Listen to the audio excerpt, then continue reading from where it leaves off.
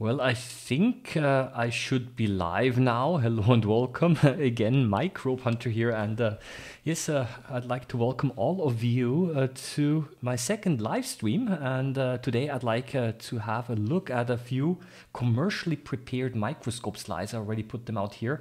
I prepared 12 slides today, and I'd like to basically share them with you. And I hope that it's going to be an enjoyable live stream for you.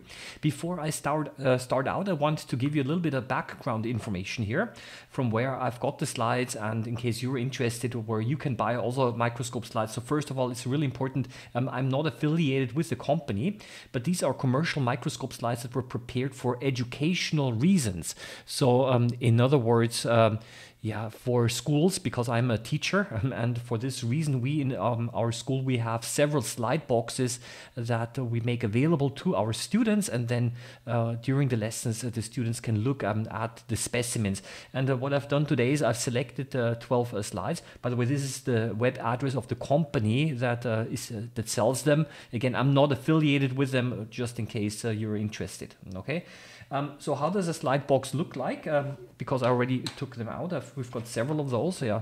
If you open, this is a slide box of 25, for example, as you can see over here. It's still typed out using an old typewriter. So those slide boxes here are pretty old already. Well, around 20-25 years. But they're quite good still. And over here, I've got another slide box. Yeah. And there are 50 slides in here. Yeah. Yeah, and basically what I've done is I've selected 12 of them. When you look at the slide box, you're going to see that some of the slides, they have this interesting ring here. These are so-called sealed slides. They put some nail polish or similar paint around it because this paint prevents an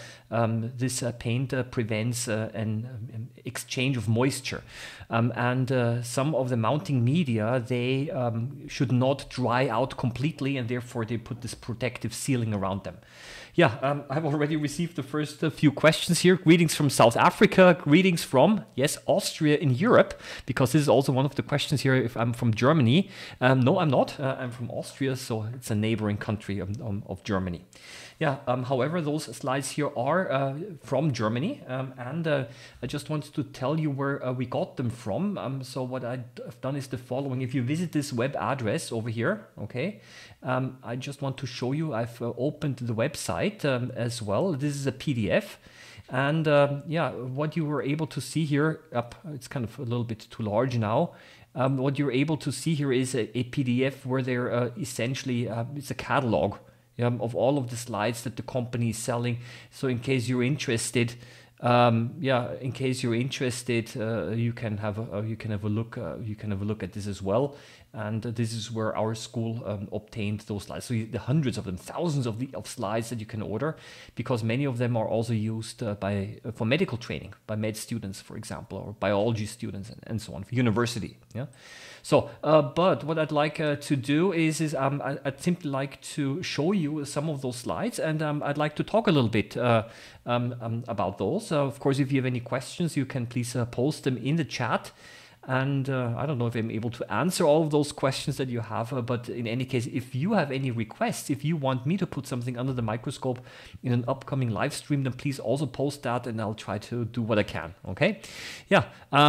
Greetings from Italy, greetings from South Africa, greetings from Lebanon, yeah, all over the world. So I'm going to now switch over to the microscope view, and the first one, the first slide, back here again, the first slide here, that is Trichinella. That's a parasite. It's a worm, it's a nematode worm, which forms which embeds inside muscle, okay? And you can get that by eating pork meat which has not been properly cooked. And it's quite interesting because if we're going to look at this, we're able to see those nematode worms inside the muscle. So I've now switched over to the microscope view. You can see down here, okay, here. And this is always the microscope. Let me turn on the light here as well. There's a little lamp here. You can barely see the magnification now. And we're going to have a look here. And at the low power magnification, I'm not getting the full field of view, unfortunately. But what you see, all of those red things that you see, that's muscle. Okay, I'm already able to see some of those cysts of the parasite. And as a matter of fact, I need to focus a little bit here. So you see the muscle fibers, these are all of the red things, but here now, two of them right next to my head. I have a difficulty pointing to it, okay? Yeah, but over there, you know what, I'm simply going to go in. This is an encapsulated worm, Trichinella worm, okay? So this is, yeah, right next on the level of my eyeglasses on the other side, okay? Yeah, this is basically a capsule of this parasite. And when you look around, you see, here's another one, yeah? This is a spiral-shaped worm, and what happens is if you eat pork which has not been properly cooked and which contains those cysts inside the pork meat, then what happens is that those worms, they come out in the intestine, they start to mate, they produce eggs, and the worms that come out of the eggs will then spread over the blood system and the lymphatic system to the muscles, and then they will actually form those cysts inside the muscles of the human being as well. Yeah, so that's why it's important to always cook meat properly, and if you want to now see how this actually looks in real life, I was actually able in Wikipedia. Look at this. Okay, here it is. No, that's not the, that's unfortunately not the right one over here. No, that's another one that I wanted to show you. Now, in any case, in Wikipedia, there is, if you type in Trichinella in Wikipedia, then you're able to also see a picture of this. It's just a spiral-shaped worm. Now, if you kind of wonder a little bit why the muscle looks a little bit different, I mean, here, for example, the muscle fibers, they look like patches, and here they're a little bit longer. And this is because it depends a little bit in the direction in which the fibers go when they were cut. And sometimes they were cut transversely, sometimes they were cut longitudinally. So all of those red things here are the muscle fibers. And I want to show you something else here. Is it's because if you really go up with the magnification further, okay, and I'm going to maybe increase the light intensity a little bit as well, then you should be able to see, hopefully, I need to change the correct filter as well and refocus.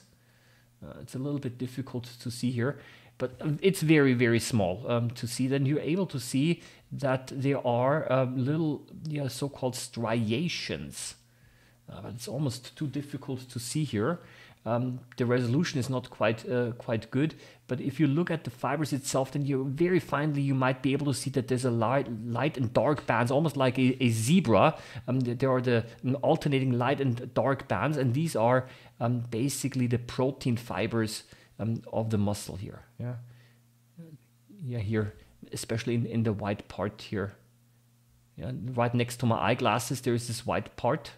Yeah, you can actually see that there is a little bit an alternation of light and dark areas in a very regular way, and these are the so-called light and dark bands, which are very typical of striated muscles. Okay.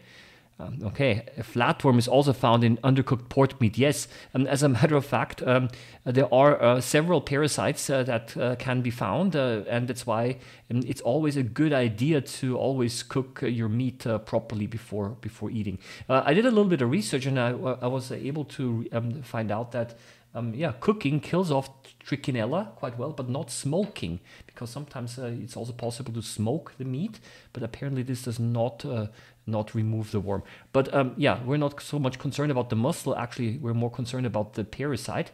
So let's try to find one again.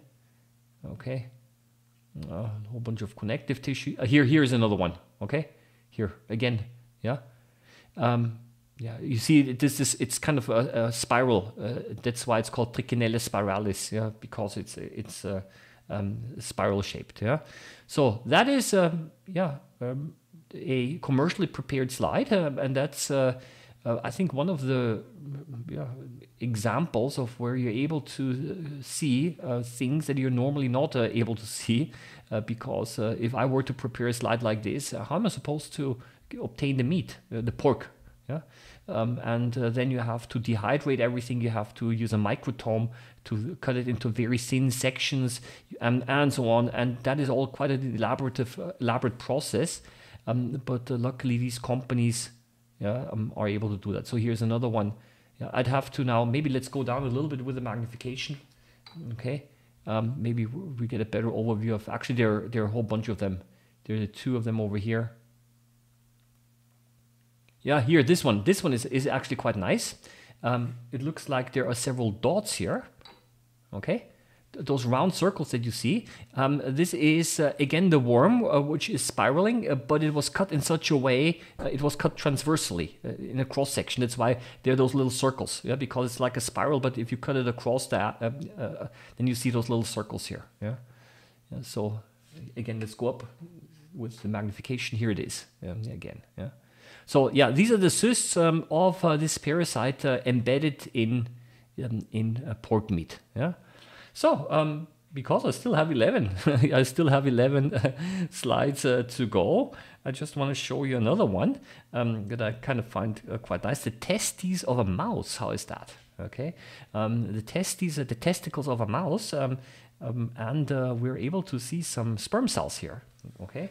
So always when you exchange the slide, go down with the magnification. Let's remove this here, and let's put this one in here. Okay, yeah, and let's go up with the magnification, and let's refocus again. Yeah, the sperm cells in the testes are produced in so-called seminiferous tubules, and what we have here is we have all of those round structures that you see. These are the tubules in cross-section. Okay, so you see that there are quite a few of them, and not a lot to see yet. So we go up with the magnification here. So, and if you just look at one of those seminiferous tubules, you're going to see that in the wall of them there are those tiny little circles. And these are the individual cells. So this is evidently a stained specimen. And what happens is that the sperm cells, they can be seen inside the white area. If you look into this white area there, in biology we call this the lumen, and then you see those fine lines, and those fine lines are the tails of the sperm cells, okay? So there is a question, do they also move like corkscrews, or do they wiggle like normal nematodes? That's a good question. I don't think that, I mean, I have to hypothesize now, because I think they must move when they're still in the intestine, because they're kind of making a hole through the wall of the intestine into the blood. But then when they are in the muscle, I read that they can be encapsulated there for many years.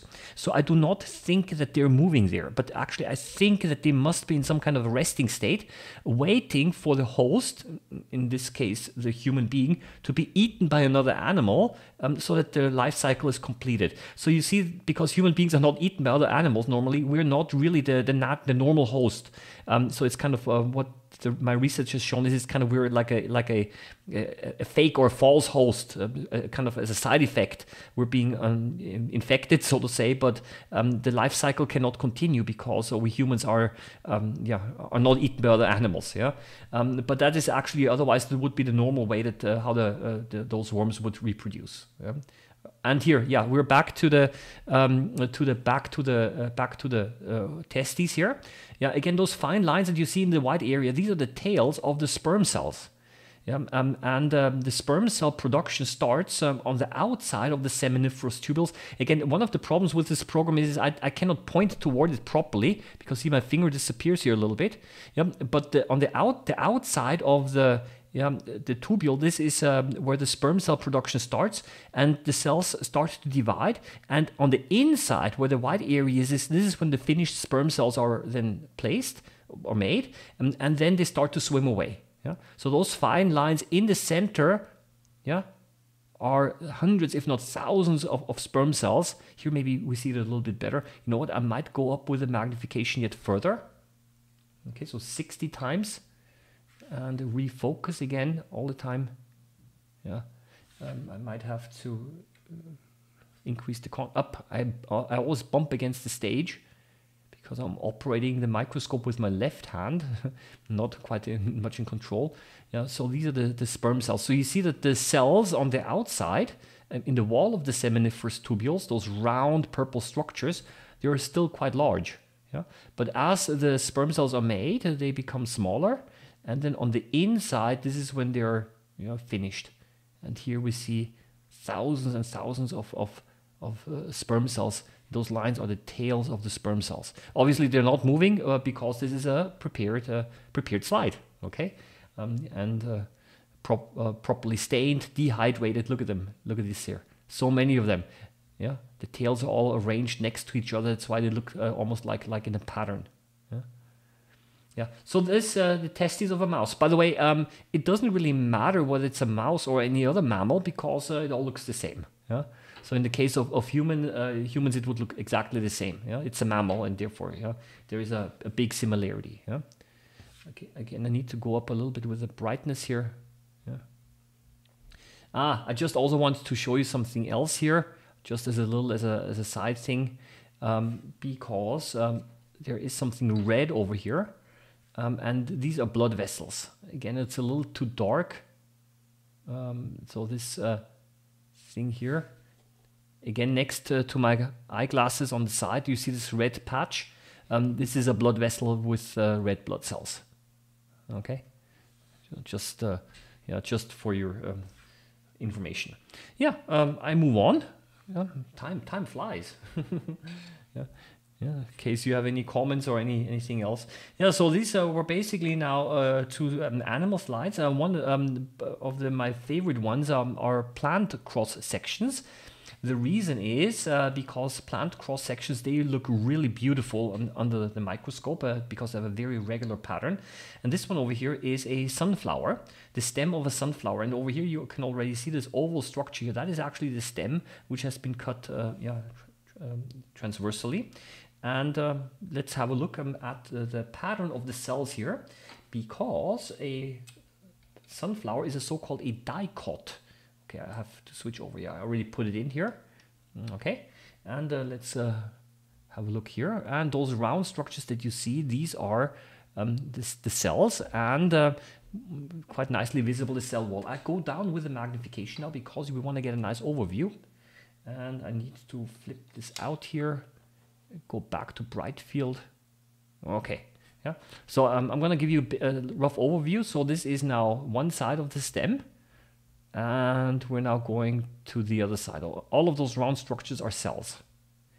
And there's one thing that you already noticed. There is a nice pattern here, especially here on the outside. Yeah? This long line that you see here, that's dust. Okay, just ignore that. Yeah. But the cells are arranged in a very nice pattern. On the outside. Yeah. And these are the cells that are transporting water and sugar. These are so-called the vascular bundles, they are called. And because a sunflower is a so-called a dicot, the cotyledons, these are the leaves that a plant forms.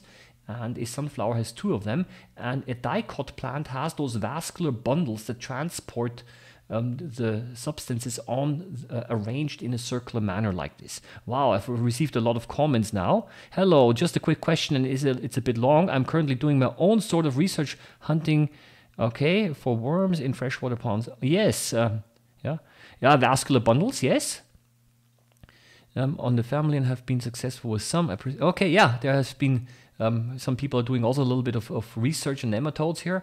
Yeah, so these are the vascular bundles, xylem and phloem they're called. Xylem are the cells that transport the water up a plant, and phloem, too dark, phloem are those cells that transport sugar from the leaves down to the roots. After all, don't forget, the roots cannot do photosynthesis. There is no sunlight there. They still need to grow. They still need energy. So where do they get the nutrients from? Well, they get the nutrients, the organic, the sugar from the leaves, which were transported down. Yeah? What you also have here on the outside are dividing cells called the cambium. The cambiums, these are cells that are dividing and which are basically increasing the width of the plant. Yeah? So this is a sunflower, and I like it because it looks so nice.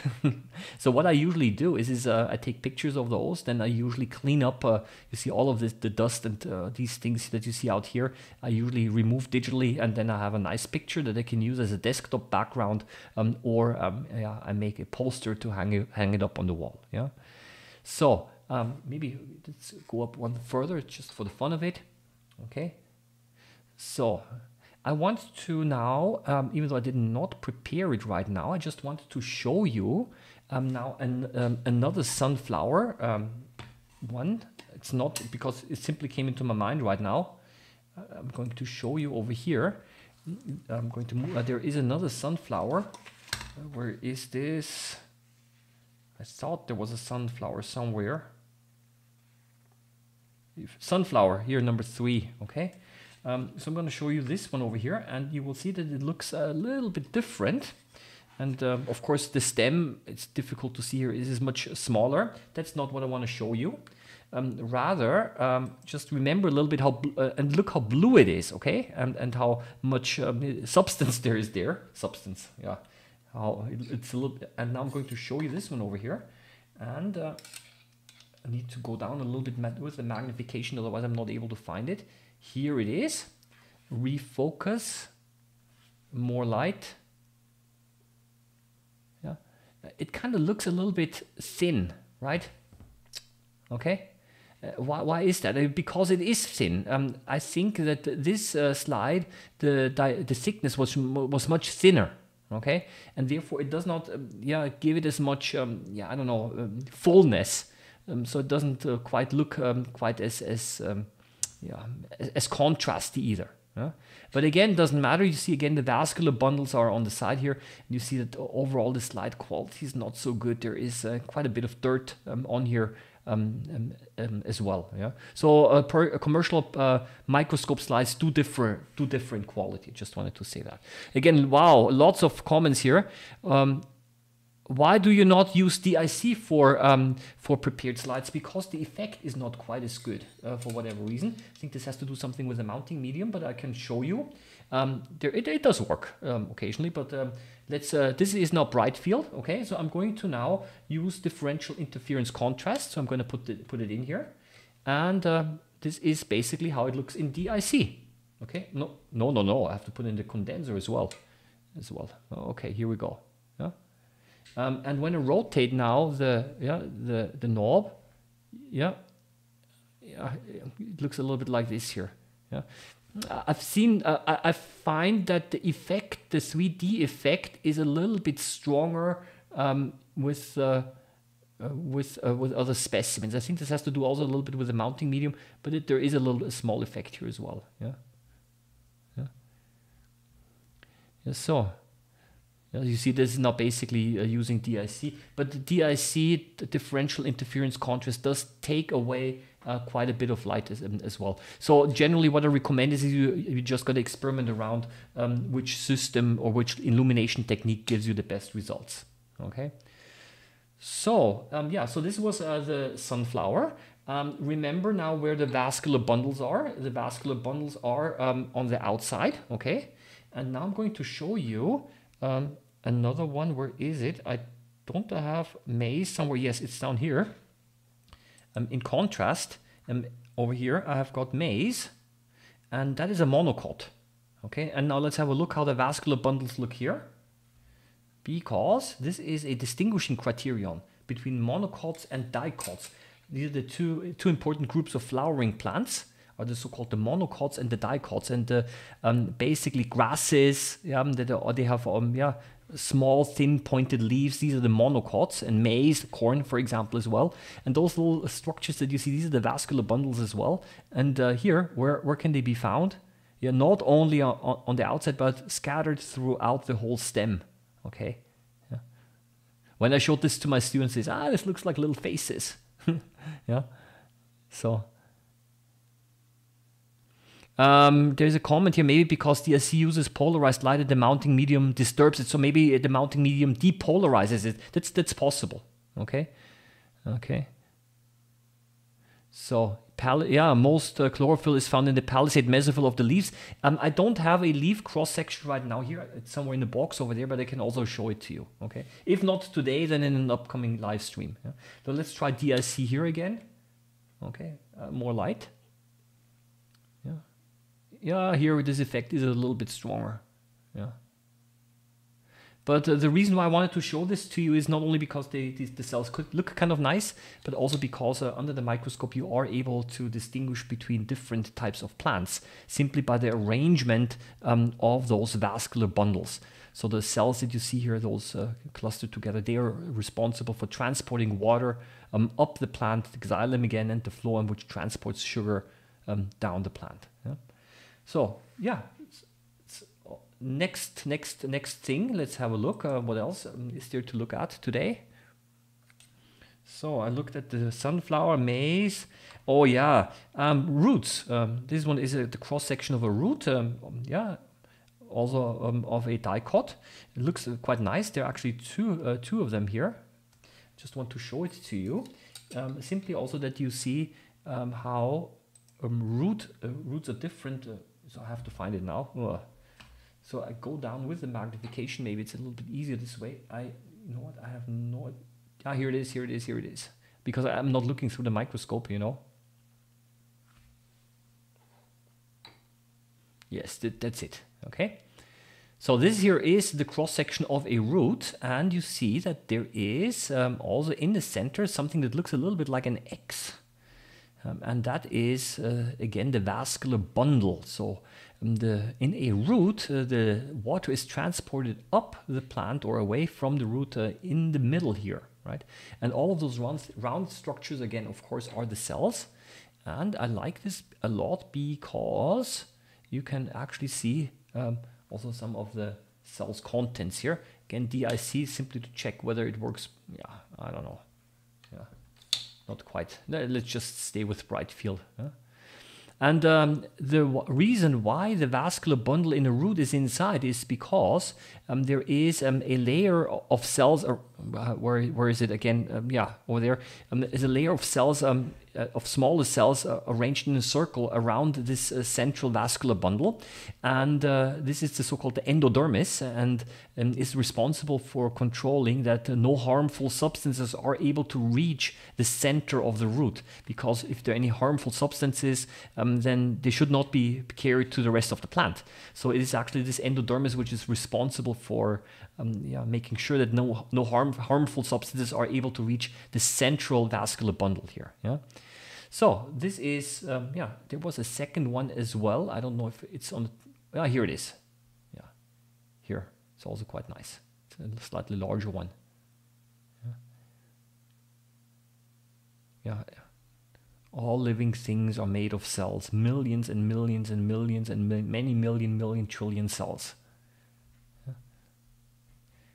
I don't know what stain they used to stain this, but unfortunately the slide does not indicate this. Yeah, so let's move on to another one that I wanted to show you. Let's take this away again. What else do I have here? So this one I looked at maize. I looked at this. Another plant cross section, a dicot again. What I've done is this. I want to show this slide to you mainly for historical reasons, because many years ago, when I don't know, 20 years ago or so, when I started microscopy and when the microscopes, the imaging system, digital cameras were not really available yet, I actually made a stitched image of this one here, of the whole cross section of the stem. I'm just going to show it to you using a webcam. It was 640 pixels times 480 pixels, and I manually stitched it together in Photoshop. Manually, I combined everything, and it was several days work, and this was actually the cross section of this stem here. Yeah. I think I'm going to go down again with the magnification here. Okay, this is how it looks like. Yeah.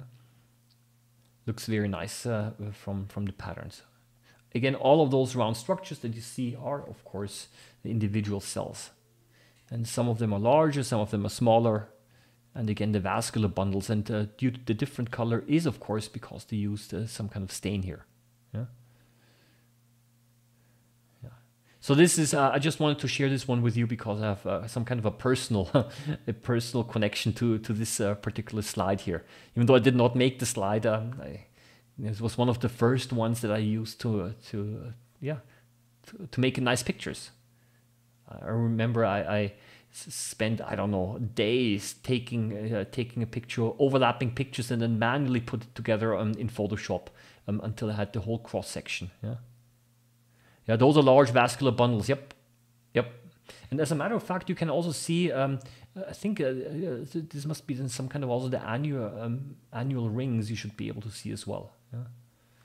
So let's have another one. Okay, the next one. This is actually a maize we talked about. Okay, the next one over here.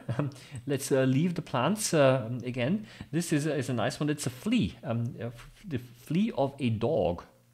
Okay, yeah, it's also called a whole mount. So this means they simply dried the animal and they put it on a microscope slide, and we're going to have a look at this one here. It's one of those nice ones to look at as well. So let's put it, and we have to find it again here. I have to center everything. Where is it? And then of course I have to focus. You know what? Always, if you cannot find it, go down with the magnification. Here we go. Okay, that is the flea. Oh my gosh, not enough light. And completely out of focus. Of course, an insect, we know that because it has 6 legs. Looks quite nice. Huge eye. Yeah. Of course, it's so-called an arthropod. So, and look at the gigantic hind legs here, because of course fleas are able to jump quite well. And what do? Of course, they suck blood, and then they jump from animal to animal. And this one is the flea of a dog. Yeah, and what you can do is you go up with the magnification again. Again, every time when you go up, the light intensity goes down.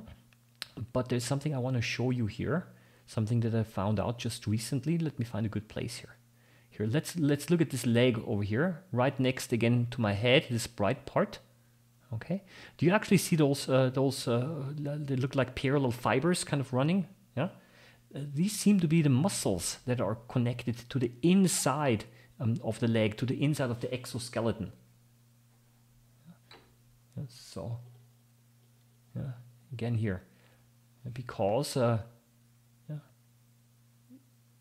if you look very carefully, so these seem to be the muscle fibers of the insect. After all, it's got to have pretty strong legs. It's jumping quite far, and is this somewhere else? It's a little bit difficult to see here now on my computer monitor and also on YouTube because of the lower image quality. But if you really look very carefully directly under the microscope, you're also able to see the so-called striations, the so-called the light and dark bands of the muscle, just like mammals.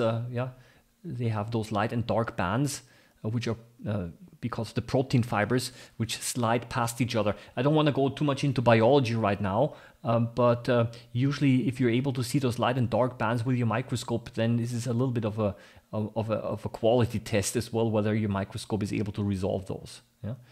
Yeah. So let's go back out again a little bit. You need to always adjust the light. Yeah. And it's usually those thick specimens or the thick whole mounts are a little bit more difficult to observe because it's almost not possible to have all parts in focus at the same time. Usually if one part is in focus, then another part is not in focus. Yeah. And for preparing insects, generally what you have to do as well is you have to kind of bleach them or lighten them up. Because otherwise many insects are simply too dark and you're not able to see anything at all. Yeah? So this can be done in several ways. Potassium hydroxide solution apparently bleaches quite well. Never used that before. Lactic acid apparently also bleaches quite well. So you have to put the specimen a few days into lactic acid. And this also removes some of the pigments and makes the insect more transparent. Yeah? And then you somehow have to also make sure that there are absolutely no air bubbles inside the specimen. Because otherwise the difference in refractive index makes it too dark.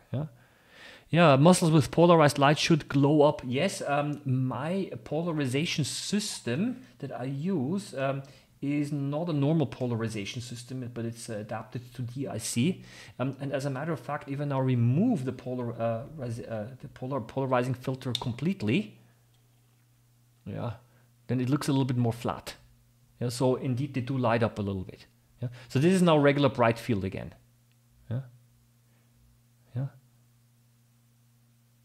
So quite now you see over here it's already still too dark, too difficult to see. Yeah? So okay, this was the dog flea. I still have a few samples to go that I want to show you. Okay, how many minutes now? Okay, I've been just half an hour now. So let's go back here. What else do I have? This was the dog flea. The head of a fly. Yeah, that's also a nice one, which I want to show you. Because normally fly head, so the way that you see a fly head, which you normally don't see, here it is. Again, out of focus because it's been microtomed, so it's again a cross section. Here we go. I'm going to go down with the magnification again. I'm going to swing out the condenser, up with light here. Here we go. So this here is, the cross section of the head of a fly. And you can see the trunk of the fly as well, which also has been microtomed, cut very thin. And this, as a matter of fact, it was a pretty difficult specimen to take a picture of. Some years ago, I tried to also make a stitched picture. This means a complete picture with all of the parts. And it was difficult because this part here at the top is very dark, almost black. So I had to expose it more. And over here, the proboscis, basically the place where the mouth parts here are very bright, and they were then overexposed. So it was a little bit difficult to get the exposure right of all of these parts.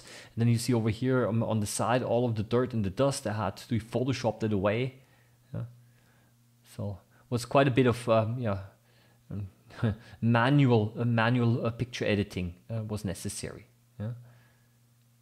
The interesting thing about those commercially prepared slides is that, of course, no two of them are the same. So this means that if you have several of these slide boxes to be used in education, different slide boxes show the same specimen slightly differently. And there was an interesting question or debate not a debate really, interesting discussion I had with a former student of mine, and she was studying medicine, or is still studying medicine. And of course I also asked her a little bit, are you also doing microscopy work? And she says, yeah, of course, a lot of microscopy work.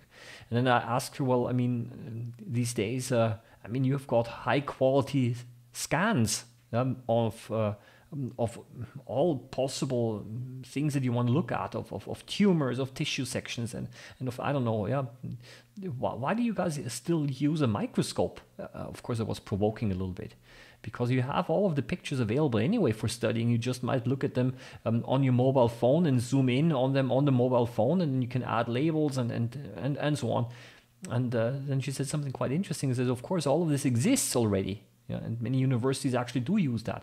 But still, if you use a microscope, then this connects you much more to the specimen that you're actually observing. Because right now I'm looking at a real fly head, and not just only at an image. I mean, this is, of course, it is an image here, yeah, but it's a real fly head under the microscope that I have right now. Yeah? And this is also a psychological effect a little bit. Yeah?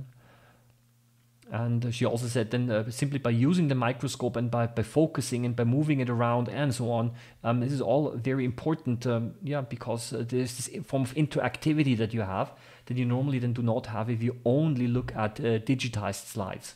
Yeah. So let's have a look, another look at something else. Fly head. Over here, yeah, this one, look at this, isn't this huge? This is a pine flower. Cross section. It's a huge one, yeah, several centimeters, 2 centimeters across, and I like this a lot because I actually use this to make a picture to hang up in my living room. So let's have a look at it again here under the microscope. I already put it in now, and here we go again. Okay, I gotta go down again with the magnification. All of those red dots are, of course, the individual cells, and those white round structures, those white round oval structures, these seem to be the ova, the egg cells, okay? And so they will actually form the seeds of the pine. Yeah? This dark line that you see over here, this dark area, this is where there is a fold in the specimen. So the specimen is so thin, very, very thin, it was kind of folded back onto itself, and therefore it looks like this. So it was not completely spread flat on the slide. Yeah, so yeah, you just look at this, how many cells there are. Yeah? We go up with the magnification again. Refocus. In the good old days of microscopy, when I say the good old days, I'm talking about a couple hundred years ago. The scientists, when they looked at specimens, they were mostly fascinated by the cell wall. Because with their microscopes, the cell wall was the most prominent structure that was visible. So at that time I read there was a debate going on. Is the cell wall actually the living part of an organism? And is the contents, which they had difficulty seeing, just basically hollow, just like a sponge? So there was actually a debate going on for some time. What is now actually the living part of a cell? Is it the cell wall? Yeah, or is it the content? Because there was a huge fascination with the cell wall at that time, because simply it was the most visible structure with a microscope. Yeah? Yeah, so you see, as you go on and on and on, it's a huge specimen. I want to show you now something, a poster. I took a picture some time ago. I'm going to show you a short video now, because this is now a picture that I took, and I had it printed and I hung it up in my living room. Yeah? It's quite nice. Yeah, here it is again. Yeah? So you can, it's a little bit like modern art. Yeah? You've got people asking, what does this actually show? Yeah? Then you can actually tell them what it is. Yeah? I just wanted to share this with you as well. Yeah? Do you have any tips on slicing plants really thin for microscopy? You know what? I'm going to do, I think, a separate video on that. Yes, you can make hand cuts. Just using your hand, it takes a lot of patience. It takes a very steady hand. But the easiest ways is to use simply a table micro or hand microtome. You do not need to prepare it a lot. What you do is you take the plant material, the stem, you squeeze it in between 2 pieces of carrot. As a holder to hold it, and then you have to use a very sharp knife, and then you're able to slice it. Yeah, and so this is possible, but it gives reasonably good results. And I think I'm going to do a separate video on this. At least I planned to do that. Yeah, using microtomes, table microtomes. Yeah, so. So this was basically the female flower of a pine, of a pine female flower, and we also have a male flower, which is the next one. Here it is. And why is this so dark? Because I'm totally I'm on the label. Was microscoping the label. So. Looks very different. And what do you think these little round thingies are? These are, of course, the pollen grains. Yeah? These are, of course, pollen grains that you have here. Yeah? And yeah, the pollen grains will then pollinate the female flower, and then there will be fertilization, and then you have a seed. And yeah, so here, these are the pollen grains. Yeah. So in order to make such a section, such a prepared mound like this, this is an elaborate process. Okay, it has to be completely dehydrated, the specimen. You have to embed it in paraffin. But simple cuts using, as I just mentioned, you can do that also directly without any preparation using a table or hand microtome. Not a table microtome, a small hand microtome. This works. But if you really want to get very high quality specimens like this one over here, it's got to be properly embedded and properly stained and all of these things. Yeah? Then the paraffin has to be removed. And this is somewhat of a challenge because during the dehydration process, when you remove the water, there's of course always the danger that the specimen starts to shrink. Yeah? I have a question not about these slides. Are all Dinophysis toxic? Oh, honestly, I have no idea. You see, if you... I'm often asked similar questions by my students. Are all of these plants poisonous, or all of these bacteria dangerous, and so on? And I always give an answer which is kind of when I don't know the answer, I give an answer which is still correct. It says nature is so diverse that I would be surprised if there are some that are not toxic and many that are, and some of them might be toxic to some organisms but not to other organisms. So nature is so diverse that a lot depends, I would say. I'm always a little bit skeptical with the words all, because if you say all are all toxic, or is everything like this, if you find only one instance where this is not the case, okay, then the statement is already wrong. So I always try to kind of navigate myself out of these questions by saying, well, it depends, Yeah. So this is a little bit, but the real answer is I don't know the answer to this question here. Yeah. In any case, these are the pollen grains. Let's move on. I have two more that I want to show you. Potato. Now, I've already made a few videos before on where I put potato starch grains under the microscope. And all you have to do is you have to scratch the surface of a potato, and especially under polarized light, you can see those nice starch grains. Yeah. Okay, another question. When you want to identify fungi, the microscope is very helpful, sometimes even necessary. Is this the same with plants, or most of them identifiable by micro? Oh, okay, so why? Okay, do you happen to have a diatom arranged slide? No, I don't have arranged diatom slides. Unfortunately not. Okay, and I've also not tried to do it myself. So I will talk about this. You know what? I'll first talk about those potato starch grains a little bit, and then I want to talk about those questions because I think that they're also kind of interesting. So this here is a slide of a potato. Those pink structures, these are the starch grains, and the blue thing that you see in the background, these are the individual cells. I like this slide a lot because it kind of shows that the starch grains are inside the cells. Because when you prepare starch grains by scratching the surface of a potato, then you don't see the cells anymore, obviously. Yeah? But here it kind of shows the arrangement of the starch grains and the cells. Yeah?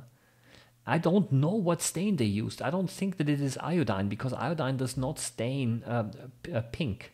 It stains purple. Yeah? And unfortunately, the information is not given on the slide. Yeah? So lots of starch in a potato. Let's do the following here. Yeah, when you rotate, when I rotate the polarization, you're able to see how the starch grains also start to change their, go up with the thing a little bit more. Yeah, because those starch grains are polarizing. Do you see that?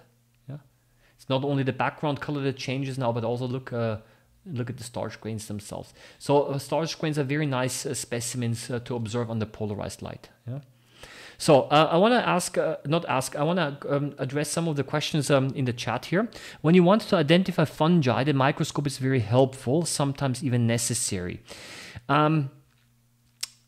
Yeah, can be, but it always depends on to what level do you want to identify it. Because if you go down microscopically a lot, what I heard, again, I'm not a fungus expert, fungi can really change their shape quite a bit depending on the environment. Apparently it is difficult. I mean, it depends to what level do you want to identify the fungi. If you want to go down all the way to the, I don't know, species level, I can imagine that from a point onward, the microscope might not help anymore because you're not able to discern or to see the important distinguishing characteristics, okay? For example, with bacteria, a microscope is very useful for characterizing the bacteria, but not so much for identifying them because there is simply not enough information. So it's a little bit like the analogy that I always give. Just by looking at the color of a car, I'm not able to determine which brand of car it is, okay? And it's a little bit like this also with microscopy. Simply by looking at the individual cells, it's not possible to sometimes say what it is, okay? I'm able to say, okay, it's a fungus, that's easy, or it's a bacterium, that's easy. But then if you go further, even bacteria that are very different from each other can have a very similar shape and vice versa. So it really depends a lot. But the question is can you do the same with plants? Basically, I will do the following. I've been at a botanical excursion once and with a botanist, and he basically was able to identify all of the plants macroscopically simply by looking at the plants, and even highly related ones, and he picked them apart and looked at it under a lens, and then he says, ah yeah, it's this one. So even with plants, if you go very specific with some species, there can be very, very detailed characteristics that are different that you need a lens to see the differences. Yeah, and he said he gave this as an example for a very specific botanical example where you can identify things macroscopically. Yeah? Again, I do not have arranged diatom slides. I need to also explain what this is. Back in the 19th century, maybe even the 20th century, there's been a popular hobby among microscopists. And this is, they took eyelashes, their own eyelashes, which are very thin and pointed, and they arranged diatom shells on a microscope slide to make permanent mounts. They arranged them in a very nice pattern.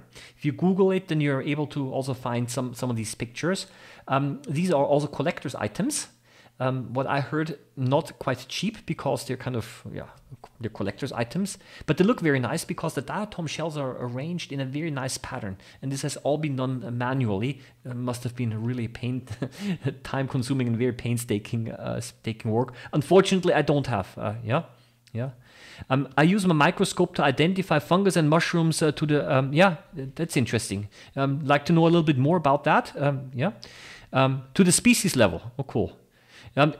So I guess it depends. With bacteria, it's not possible to go all the way down to the species level. You have to do biochemical analysis. Yeah. The size of the spores and stuff like that stays the same. Yep. Yeah, spore size, the conidia. So there is a possibility to do this as well. So last one that I have over here is wood. Okay. Wood. Here we go. There are different cross sections again. It's a pine wood. And I also like this one because it looks nice. Yeah. Look at this. Again, nicely arranged cells. And look how the cells are more dense on one side. And then they become less or smaller. And I think these are the annual rings. Every year there's a new ring. Yeah. Yeah.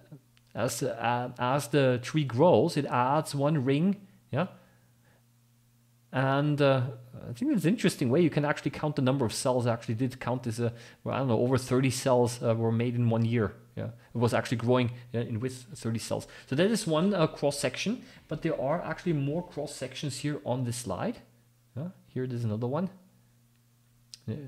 cut in a different way.